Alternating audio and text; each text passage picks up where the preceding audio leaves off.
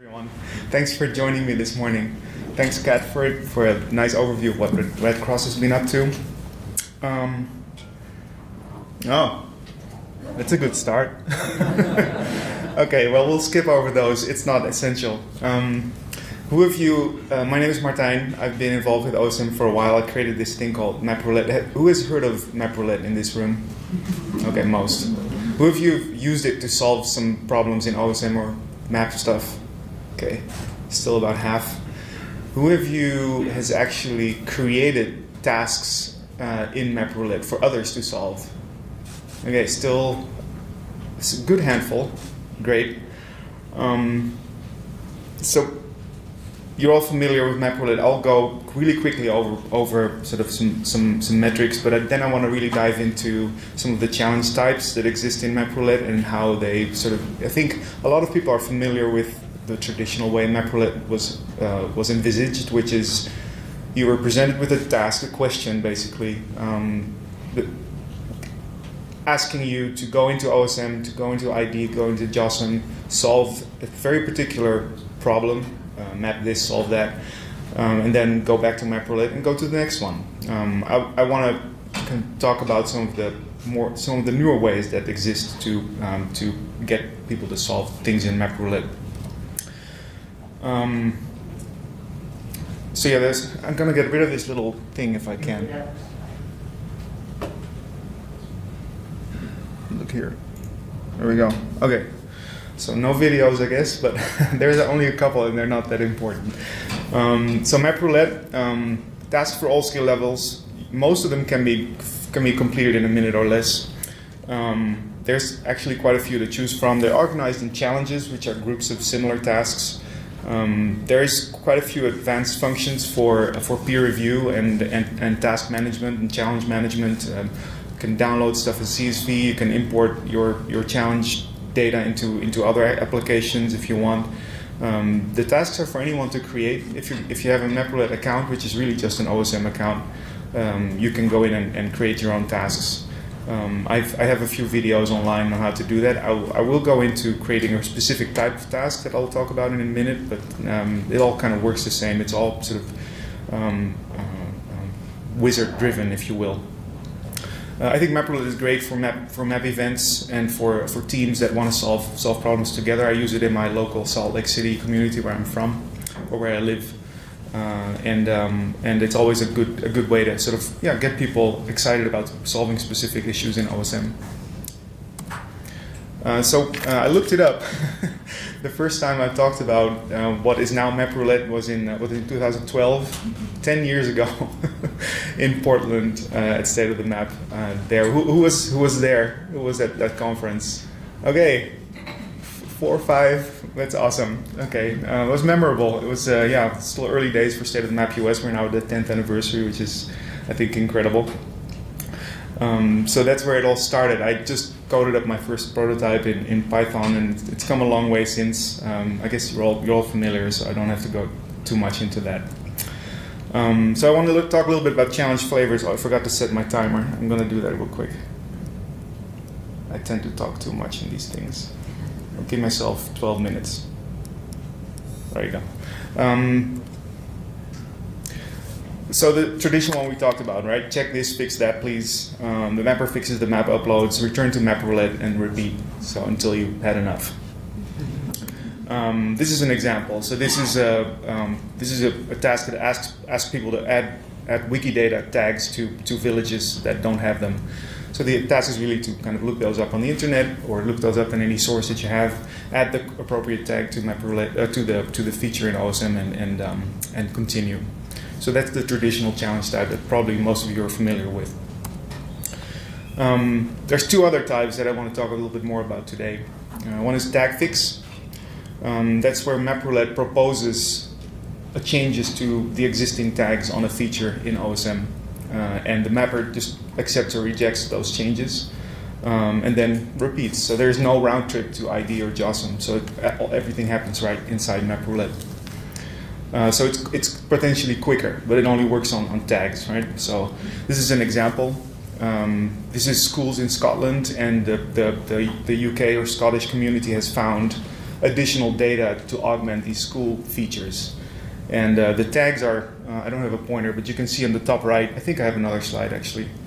Yeah, so this shows it a little bit better. It shows the tags as they are currently in OSM, and it shows the changes that are being proposed.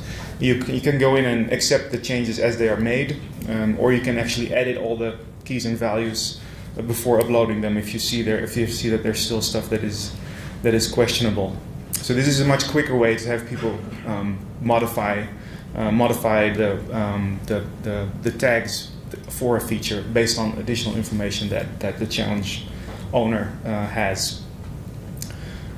So that's basically the second iteration. The third one that takes this a little step further. Oh, my emoji blew up and get everything. So this is all kinds of problems. I thought like Google Slides is the same everywhere. No, it isn't. The emoji look different. I went wild with those in this presentation, so now the bottom is cut off. I'll take you through it though. So MapRoulette proposes, in this case, for the cooperative challenge, an entire change set basically that's already pre-baked, right? So you can, and I'll go into that a little bit more. The mapper can either, so the mapper goes to JOSM. This only works in JOSM. I probably want to make it work with ID at some point, but currently it doesn't. The change set gets carried over into JOSM with all the features and things that are being proposed, and the mapper can then edit them still, of course, or reject or accept them as is. Go back to MapRoulette and go on to the next one. That was the third. The third one was just, again, repeat until you don't want to anymore. So this is how that looks. It's all a little small, but this is a challenge that I actually created myself as sort of a demo, and I'll go into how that's actually the heart of the presentation. Is how do you create these things, and how can you go in and make this kind of challenge yourself. So this is about the Microsoft building footprints. Are you familiar with that open data set that Microsoft released some time ago? I'm guessing most of you are. There are many ways to incorporate that data into OSM. MapRoulette is actually one of them. The challenge here is to basically look at these buildings one by one, right? And don't see it as an import, but as a human curated sort of conflation with OSM. So the buildings are presented one by one. You click the button, it takes you to JOSM with the building already presented as a change. And you can then go right ahead and upload, but you can also, this challenge specifically asks you to, of course, check the alignment and the shape of the building, make the edits as needed, and also, perhaps if you can, see what type of building it is to make it more specific. And then, but ideally, the shortest path is that you can just upload the change set right away. So it's sort of an alternative to import that is guided by human mappers. So this is how it then looks in JOSM. It downloads a little bit of OSM data plus the thing that is the building footprint that is coming from the Microsoft data that was imported into MapRoulette. You can then sort of change the things that you need to change and upload, right? And you see that MapRoulette already takes care of a lot of the change set comments, the sources, that can all be defined as part of the challenge definition. So how do you make these? So I want to spend a few minutes on how do you create these types of challenges, because it's a feature that's been in MapRoulette for about a year now, but it's not being used very much. So I wanted to take this opportunity to talk a little bit about how to create this type of challenge. So the workflow is as follows. How do you first have to sort of find a way to manufacture these changes, right? So what are the changes that you're presenting to the mapper? You have to then convert them to MapRoulette flavor of GeoJSON that has all the properties that make it into a challenge data, and then you have to go into MapRoulette and create the challenge. Ideally, I would love for this to be only 2 steps. I mean, the manufacturing of the OSM changes is something that you kind of have to do, of course. But the second step is a little bit tricky. Trickier than needed. Ideally, I would love for MapRoulette to be able to just accept that or take those OSM changes directly. Currently, it can. So that's why I'm taking you through this, so you can see how that works. It's not going to be very technical, but I'm happy to kind of go into more detail if you want offline after the presentation. I've done this as a workshop online for State of the Map last year as well, for State of the Map International. So I think there's a video of that online that I can point you to.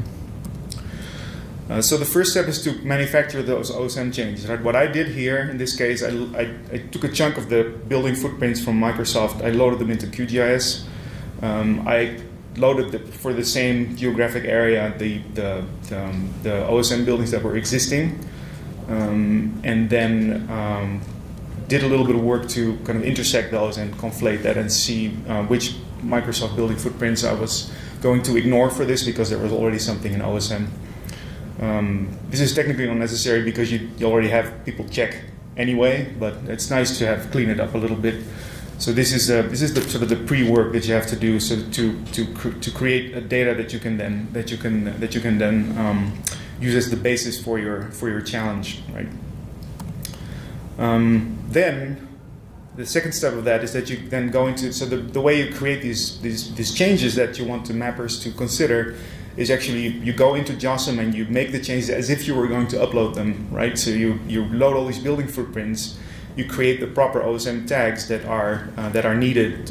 So building equals yes, and yeah, this is basically all there is. Like you have to add the tag building equals yes, and then each feature becomes a building in OSM. And then instead of uploading to OSM, of course, you don't want to do that. Are you doing it for each individual building or as a group? Well, what I did is here is you use the find, you just basically select all the buildings and then bulk edit the building tag, so it changes it for all the features. Instead of committing it, of course, then you've got to save it as an OSM file, right? An OSM JOSM change file that is basically the default format for serializing an edited layer in OSM. This contains all the changes that you made to that layer. So that becomes a .osm file, if you will. And then, this was basically how I did this in JOSM, a video. So it's not essential. It's funky that I don't have access to view it, but there we go. Onwards.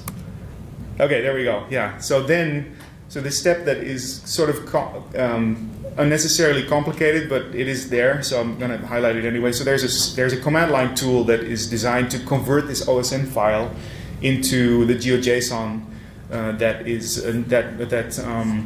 MapRoulette expects to make the challenge, right?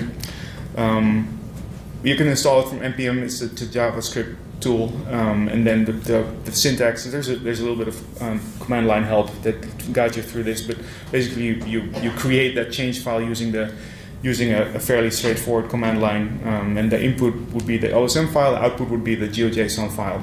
So finally, then you're done and prepared to upload this to MapRoulette, which is basically then it becomes sort of the regular process of creating a challenge, which I guess most of you haven't done, but it's actually quite straightforward. I'm going to have a few slides to kind of show you what that wizard looks like in case you haven't seen it before. So now what you have in your hand is a GeoJSON file that MapRoulette will accept.